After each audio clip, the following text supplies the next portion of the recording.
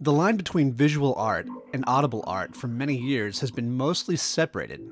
Yes, there have been a few multimedia artists that have attempted to bridge the gap, but when most of us listen to music, for the most part, we just want to listen to music, not necessarily watch it.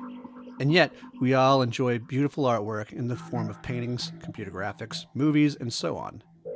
Now, when you think about it in those terms, well, audible art and visual art have been married for several years. I mean, what are music videos? But not really where synthesizers are concerned. Most of us synthesizer enthusiasts prefer simplicity when it comes to synthesizers. Can I have a knob labeled rate, please? Or a slider labeled cutoff? When it comes to synthesis, most sound designers, keyboardists, engineers, etc. all tend to prefer simple labels, simple functionality, but with big, big sound.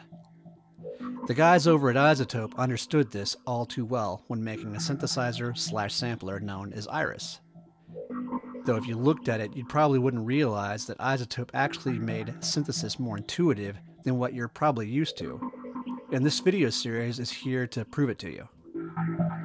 Iris marries visuals and sound in a way that you probably never ever thought of doing, through a form of synthesis known as spectral synthesis, which allows you to work with selected frequencies of an audio file to sculpt sound in a very unique way. In this course, we're going to get an intimate understanding of Iris, and the way you create sounds that you've never imagined.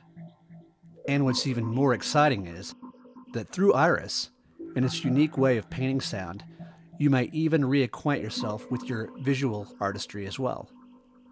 Alright, let's get started.